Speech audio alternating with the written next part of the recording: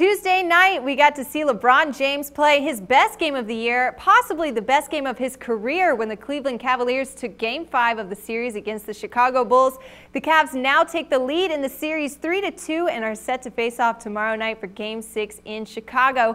Here with me now is expert handicapper Ross Benjamin to break down his predictions for the game.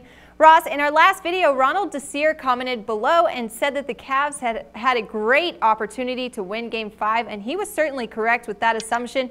Cleveland took full advantage of the opportunity to come out into the lead here in the series. But now, with that being said, Ross, the Bulls will now have a great opportunity tonight to tie up the series and go to Game 7 this weekend.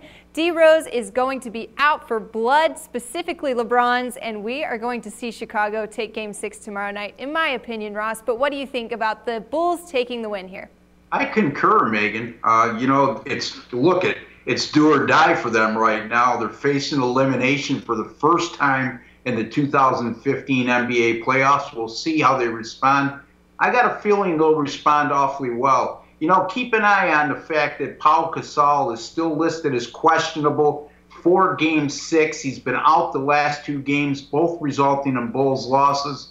And he was performing at a very high level in these playoffs prior to his injury he sustained late in Game 3. This is a Cleveland team that's gone just 1-9 straight up in ATS in their last 10 games this season as a road underdog, including 0-4 straight up in ATS as a road underdog of 4 or less. Contrarily, the Chicago Bulls have gone a perfect 5-0 straight up in ATS in their last 5 this season as a home favorite of 4 or less, and they won those 5 contests by an average of 10.8 points per game. A very small lean here for me, Megan. Chicago -1.5 over Cleveland.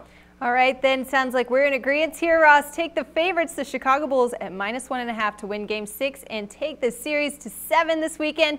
But if you disagree with Ross and I, let us know about it. Comment below this video for a possible feature on our next show. And for all the best predictions and selections in the postseason, keep it locked right here with us at Sportsbook Review.